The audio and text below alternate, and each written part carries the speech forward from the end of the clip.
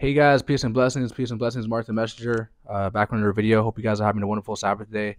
So, unfortunately, in this video, I wanted to share you guys two clips. It was with two witches, and they're pretty much making fun of Christians for practicing witchcraft unawarely. I really wanted to share that video with you guys. I already had it uploaded, but YouTube copyrighted it, so I got to pretty much just tell you guys what they were talking about. Pretty much, they were making fun of Christians for practicing. They were saying like, "Oh, Christians say that if you practice witchcraft, you'll go to hell," which is true. And then they were on to say that, well, Christians, they celebrate Christmas, they offer cookies for Santa Claus, which is offerings to Satan. For those who don't know, they made fun of Christians for celebrating Easter, a pagan holiday. They made fun of Christians for saying the tooth fairy. You know how when we were younger, we used to put the tooth under the pillow? People don't understand that that's the origin for demons. The bone demon, I forgot what the name was. I mean, a lot of stuff we practice, or like, saying sticks and stones may break your bones, but words, all that type of stuff, guys, all witchcraft. So witchcraft comes in many forms. And I'm going to go over in this video, guys, 10 signs that you're practicing witchcraft and you have no idea. I'm going to show you guys how to identify it. So I hope you guys learned from this video. Like I said, I really wanted to share those two clips with you guys, but unfortunately, due to copyright, I can't. So hope you guys enjoy. On the Holy Spirit, you should be making sure you have the spirit of truth in you to lead you to all truth. Okay. I'm not gonna lie, guys. I once celebrated Christmas ignorantly. I once celebrated Easter, chasing the Easter bunny. When I was younger, I would put the tooth. When we were younger, we would lose our tooth, put it under the pillow. You guys don't even understand that. That's the origin where demons come and collect. Okay. You could all, guys, before you guys get mad in the comments, I want every single one to do your own research. Ask God to show you, to reveal you things. Okay. Even these witches know that Christmas and Easter, that, are just pagan holidays. Okay. Now she said Christians. Now she's talking about the worldly Christians. She's talking about the ones who don't have the spirit of truth in them. Okay. Us who have the spirit of truth in us, we know God reveals we ain't celebrating Christmas. We ain't celebrating Halloween, Easter. No way. No way. Okay. Let's get it. Let's go. These are the 10 signs, 10 things you're partaking in witchcraft and you have no idea. Okay. Number 1 is astrology and horoscopes.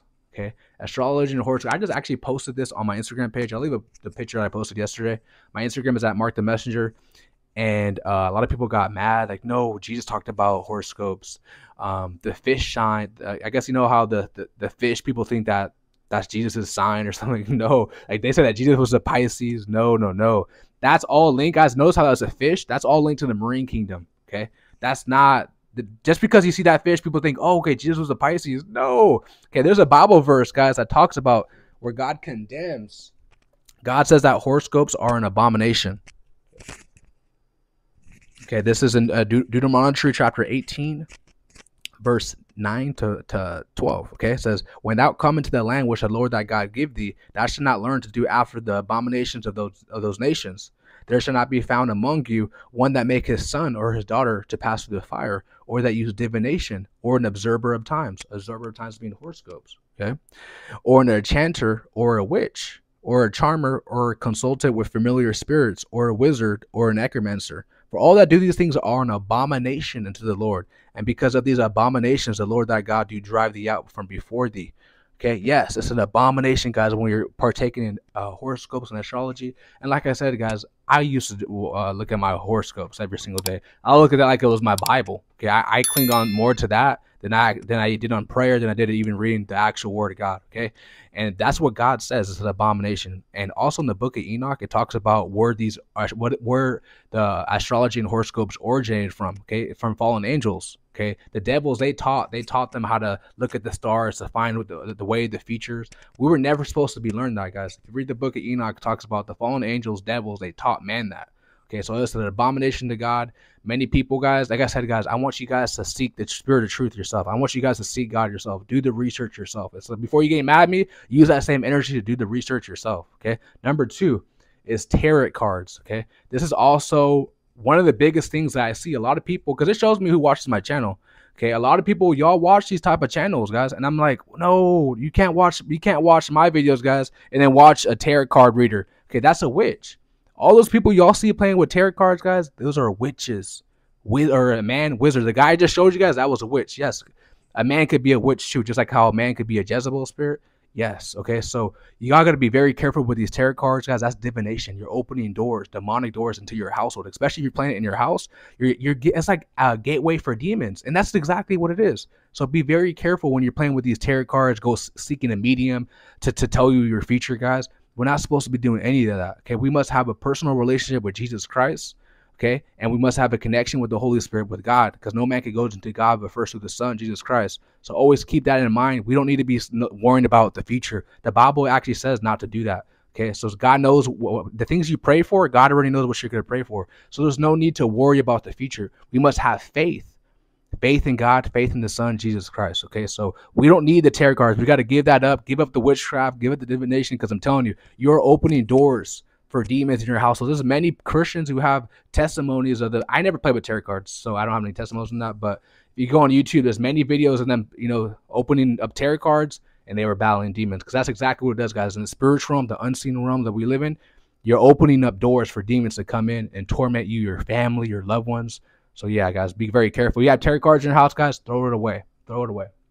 Number 3 is spirit guides. Okay, this is a very tricky one. Okay, because a lot of us we seek guides. We seek someone who's, especially when we become spiritual, and you got to be very careful falling into the new age spiritual. Because the Bible mentions the spiritual man, that is a man who's being led by the Holy Spirit, the Spirit of truth. Okay, when you're not being led by the Holy Spirit, you could open up the door for spirit guides, especially if you're falling into the new age snare. Okay, the spirit guides are demons. You think you're communicating with a spirit guide, someone who's going to lead you, someone who loves you, guys? That's a demon.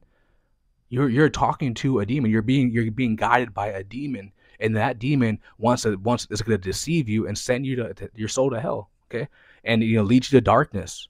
So be very careful about spirit guides. If you guys want a guide, okay, you got to be seeking the Holy Spirit, the Spirit of truth, having a personal relationship with the Son, Jesus Christ. That's all we need. We don't need to do the extra things, because I'm telling you, you are opening doors for demons in your life. A lot of people, guys, I have a friend, an old friend, who he used to do astral projection, which I'm going to talk about in a bit. And he told me that, and see, God told me to cut him off in my life, which I did. And I ended up meeting back up with him like a year later. And he told me he was astral projecting, and he was talking to a spirit guide. And he said that the spirit guide was like a light guy. Like he was full of light. But the Bible says that even the devil disguises himself as an angel of light. And he told me that spirit guide told him to reach out to me again. And what did this guy do again? He tried to hurt me. But see, God protected me, because God warned me not to hang out with them again. So see how God warned me? The Holy Spirit warned me. I don't need a spirit guide. That spirit guide tried to send him back in my life to deceive me, to get me to do the things that he was doing. And you see, he was deceived, and he tried to deceive me. Okay, that's why it's important, guys, to understand spiritual warfare, to have the full armor of God on, so we can protect against. Now, I'm not gonna say he's a demon, but the demons were using him try to get to me. When you're strong, when you're a chosen one, the devil knows he can't get to you, so he got to work through someone else to try to get to you. Okay, so always keep that in mind. Number 4 is, I see this a lot, guys, the Kundalini energy and spirit. I actually did my research on this. Okay, the Kundalini spirit is linked to a false counterfeit Holy Spirit. A lot of people are deceived by having that spirit. Nowhere in the Bible does it mention us for have Kundalini energy to unlock your chakras, to have the Kundalini spirit. It says to receive the Holy Spirit. Okay, many people are not going to be able to receive this message. Why? Because they're not chosen. Many are called, few are chosen. Okay, simple as that. This is not biblical. Kundalini, guys, is not biblical. I don't know why people, the New Age snare. That's where people fall into. There's nothing that the Bible mentions about Kundalini. Like I said, I did my research on that, which I want everyone else to do your research on that too. This opens doors. You talking about, oh, I'm activating your Kundalini. That's just demonic, New Age demonic. So be very careful about that. The only spirit you want, you don't need no spirit, guys. You don't need a Kundalini energy spirit. You need the Holy Spirit, the Spirit of truth. Okay, and even a lot of people who profess to be Christians, they don't even have the Spirit of truth. They're just religious. They have a religious spirit on them. Okay, number 5 is Ouija boards. Okay, I have a story on this, guys. Back when I think I was like 17. I was in high school. I had some friends at the time. They were like, Mark, let's go. I have this board, and I didn't know what that was back then. I had no idea about spiritual warfare or nothing like that. And he was like, oh, they went out to the woods, guys. They went out to the woods, and he was like, I'm about to go play with this board, but something told me, guys, like, don't go. Like I said, I had no idea what that was, but I got like a bad vibe from it. I got like it was bad. I'm like, avoid that. It's like the Holy Spirit was warning me, like, don't do that. And they went out to the woods and they opened it. And when they got back to the house, he's like, Mark, I was seeing stuff. And I'm like, well, I didn't know at the time what demons were or anything. But he's like, yeah, Mark, I started playing with it. Him and his friends went out. I stayed at the house. And I said I was at his house, and they went to the woods, and I was with his brother playing Xbox. And then when he came back, he said he was seeing stuff, guys. Like, I don't know why. And ever since then, guys, he was never the same. He was never the same, guys. So if you guys have ever played with this, you gotta rebuke it, guys. Rebuke it and repent from any door you guys are opening. That's the solution, guys. Overcoming witchcraft. Repent.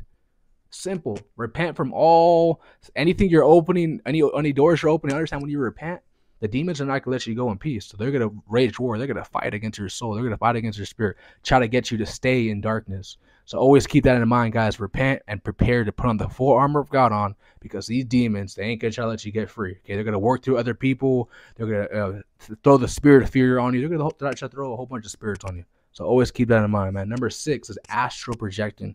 Okay, there's a story in the Bible in Samuel where a witch brought back Samuel back to life. Okay, and people try to justify that as astral projecting being good. No. Okay, Saul had to go seek a medium, which the Bible says is an abomination. So, and I'm not going to say this is not real. Astral projection is very real, but we're not called to be astral projecting. Okay, you don't know what dimensions or what any doors you're opening to grab the spirit guides or anything you're going into when you're astral projecting. Okay, that is very, very demonic.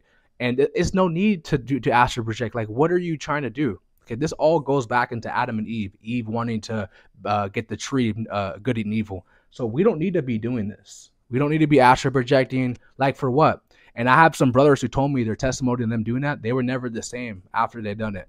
Okay, even they said years later they're still fighting, some demons off. Okay, so you guys do not want to be astral projecting. I see this like a new age trend going on social media. You don't want to be doing that, guys, because that could come with a whole bunch of spiritual consequences for demons to come in your life. You don't know where you're going to go astral projecting. You don't know what you're going to see.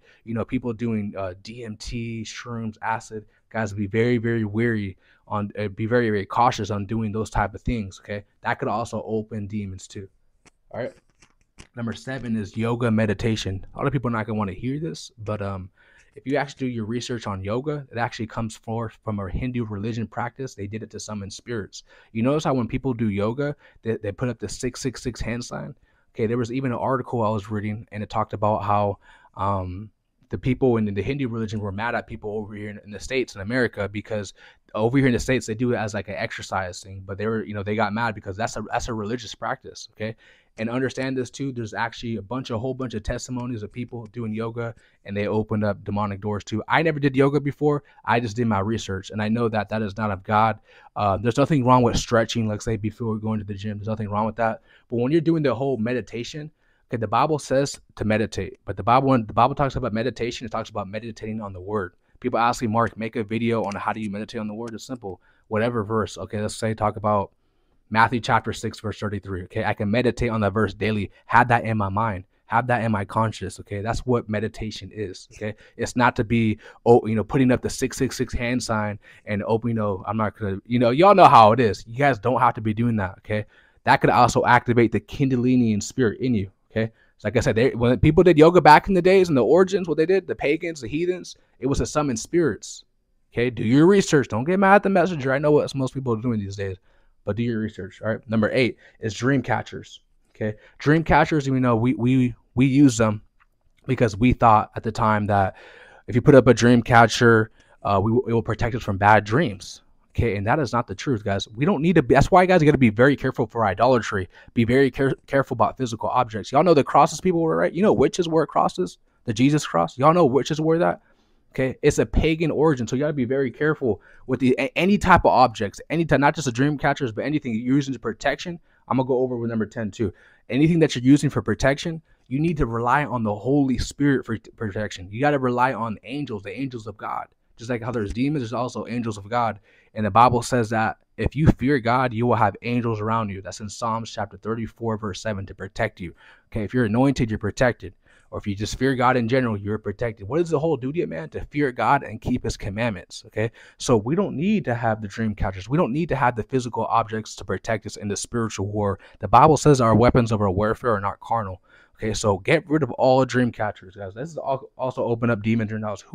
Who knows what's happening in the spiritual realm when you got dream catchers above you and you're sleeping? I mean, I can't believe I used to do that, guys. Who knows? Throw away all these objects. Number 9 is crystals. Okay. Now, you guys might be saying, well, God created the crystals. Of course, God created the crystals. God's the creator of all things. Okay. He's the creator of all things. God created the devil. Okay. The thing is, when people are using those crystals to protection, they're using their crystals to protect you from energy weapons or energy frequencies or for demons. That is a physical object. Like I said, the Bible says that our weapons of our warfare are not carnal. Okay. What is a crystal? It's a carnal object. It's a physical object. That's not going to protect you from energy weapons. That is far from the truth. You guys want protection? You must rely on the Holy Spirit. Simple. But like I said, most people are carnal. Most people are not chosen. You know, that the new age community is pushing that chosen ones. How could you call yourself a chosen one if you're not a follower of Christ? So don't be deceived, guys. Do not be deceived. We don't need crystals. We don't need any of that to protect us. We need the Holy Spirit. We need angels to protect us from against these demons. And, you know, we need the truth, the spirit of truth. So we know, because the Bible says, my people are destroyed for lack of knowledge. Okay.